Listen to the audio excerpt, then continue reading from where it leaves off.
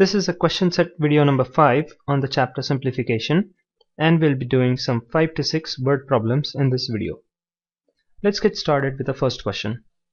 A sum of rupees 1360 has been divided among A, B and C such that A gets 2/3 of what B gets and B gets 1/4 of what C gets. So what is B's share?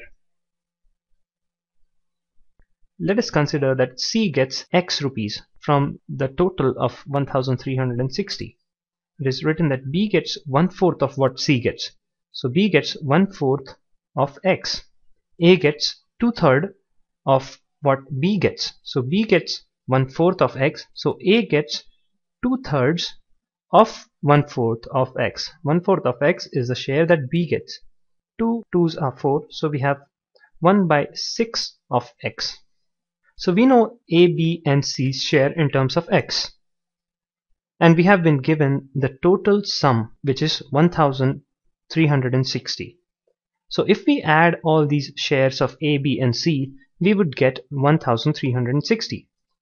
So it is 1/6x plus B's share is 1/4 of X and C's share is X. If you add all of these, you get 1360. LCM of 4 and 6 is 12. So in the denominator we have 12.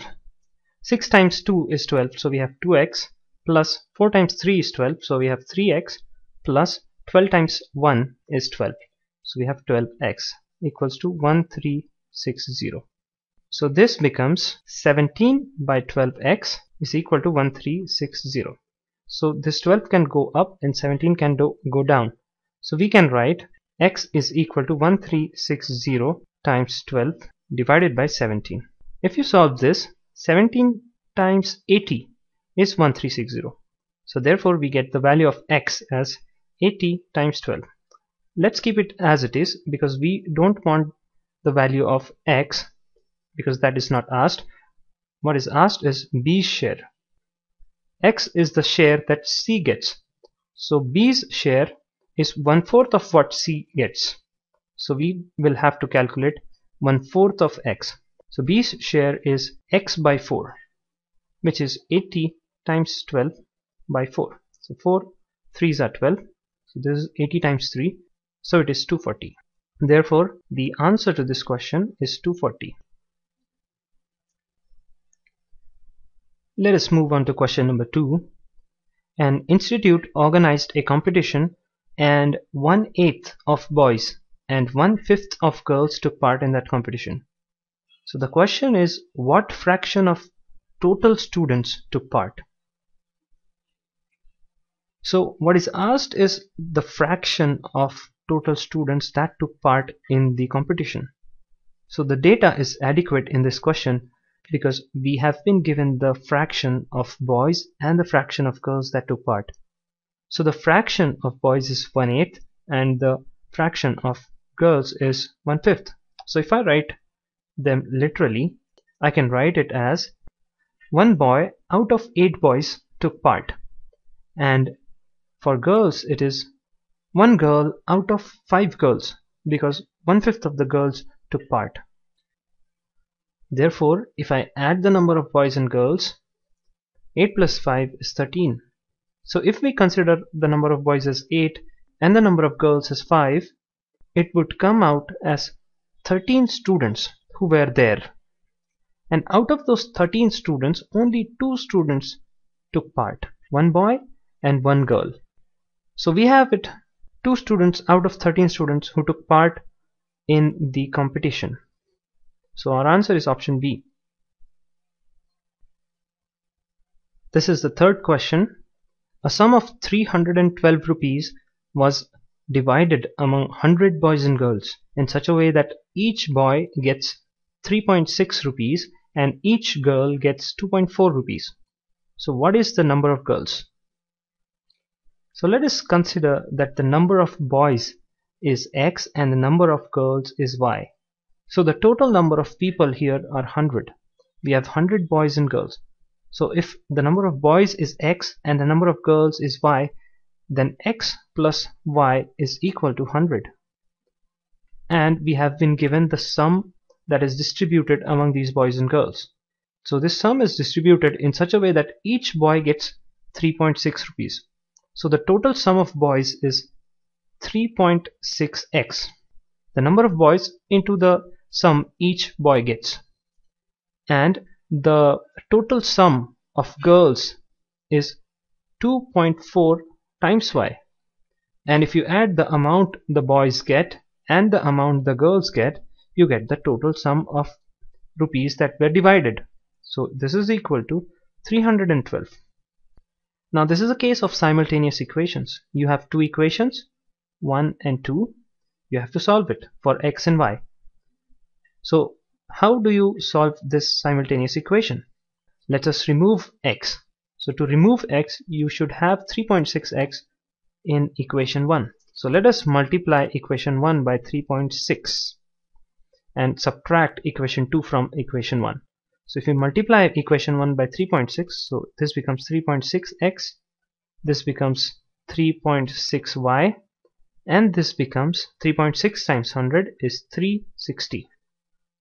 Let us subtract it. So 3.6x minus 3.6x is 0. 3.6y minus 2.4y is 1.2y, and this is equal to 360 minus 312 is 48. Therefore y is equal to 48 by 1.2. This is equal to 480 by 12, and this is equal to 40. So the answer is option A. Let us move on to question number 4. A total of 324 coins of 20 paisa and 25 paisa make a sum of 71 rupees. So how many number of 20 paisa coins are there? So let us consider the number of coins of 20 paisa and the number of coins of 25 paisa as x and y. So we have 20 paisa as x and 25 paisa as y. Mind that these are the number of coins. Next, from the given data, we know that the total number of coins is 324. So x plus y is equal to 324. Next, we have x number of coins of 20 paisa and y number of coins of 25 paisa make a sum of 71 rupees. So 20x plus 25y is equal to 71 rupees. But we have to multiply it by 100 because we are dealing with paisa throughout. So the total sum is 71 rupees, and the coins which make 71 rupees are x coins of 20 paisa and y coins of 25 paisa. So again we have two simultaneous equations, 1 and 2. We have to solve this equation to get the value of x and y. So it has been asked the number of 20 paisa coins. So the number of 20 paisa coins is x. So let us keep x and remove y. So to remove y, we need to multiply this equation 1 by 25. So let's do that. This becomes 25x plus 25y is equal to 324 times 25. Let's not multiply it. Then we will have to subtract equation 2 from equation 1. So this becomes minus 25x minus 20x is 5x. This is also minus, this gets cancelled out, is equal to 324 times 25. So we have 324 times 25 minus 71 times 100.